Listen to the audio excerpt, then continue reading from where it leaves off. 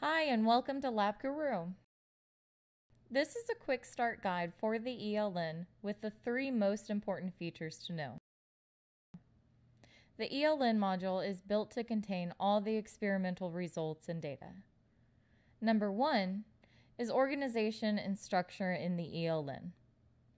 Projects are flexible and adjustable to how you need to organize the data.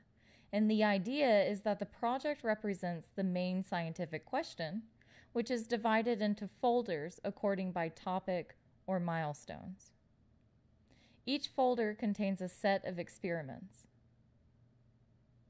And the first thing would be to create what you will call a project and create the list.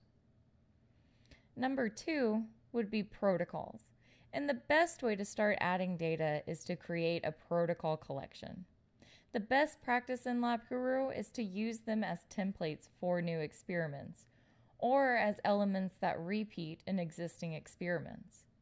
This way, the experiment's structure will be consistent and easy to compare. And number 3 is adding an experiment. Experiments are always within a project and a folder. They are the pages that actually hold all the data.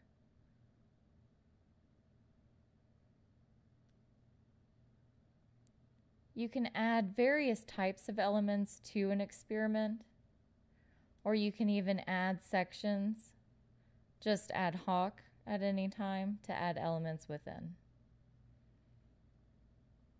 Or you can also add a section from a saved protocol.